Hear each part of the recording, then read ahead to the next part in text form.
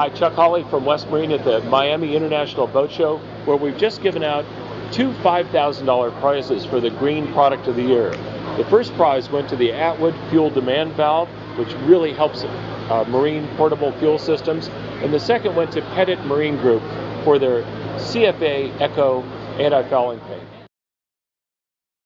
This is a dual biocide, no copper paint. It uses echinacea for hard growth, and it uses zinc amidine for soft growth, and it's a water-based paint, so you can clean up with water, very low toxicity and very low VOCs. Over here we have our fuel demand valve system. This is from Attwood, and this solves a lot of problems that are occurring due to having pressurized fuel in unvented fuel tanks. This small valve allows the engine to pull fuel through it, but if the fuel tries to go without the engine's demand, it holds it in abeyance so that you don't get leaks in your fuel system.